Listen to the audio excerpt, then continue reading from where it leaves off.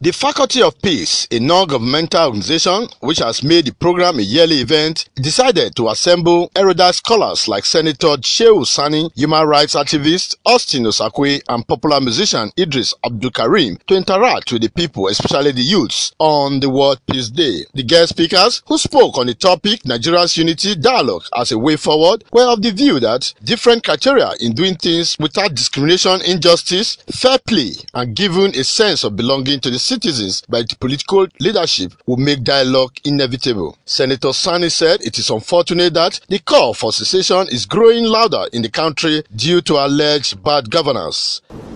We cannot have a nation if we have a government that does not respect fundamental rights.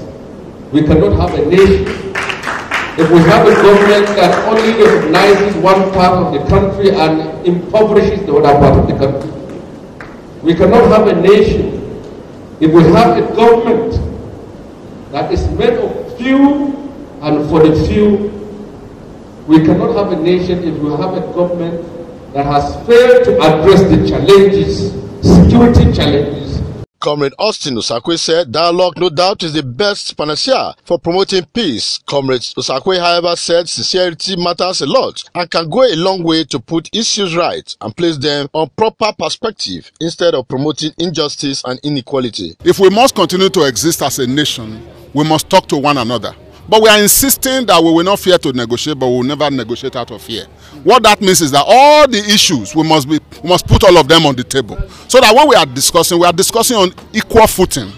And fundamentally is that the center of this discussion must be an assurance of justice. It is only justice that can bring about peace so that we can have prosperity in Nigeria. President, Faculty of Peace Worldwide, Kelly Omokaro Osumbo said the essence of the yearly event is to provide solutions to challenges militating against peace that has ravaged the country over the years. On his part, Idris Abdulkarim told participants, especially youths, to be fearless in the bid to actualize their dreams and aspirations.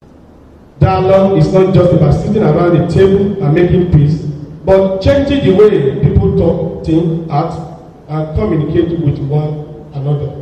The increased volume in agitation all over the country is almost drawing out the voices of others that are calling for a united Nigeria. We should learn to listen more to ourselves. The power is in your hands. Don't let anybody scare you out. Be strong. The event featured interactive sessions where participants voiced their various opinions. Representative of the EFCC, the Chief Imam of Benin Central Mosque, Abdul Fatai Nabolele, and other personalities sent goodwill messages to the event. Idris Abdulkarim entertained the audience with songs to promote peace in the country. Fosa Uwangwe reporting.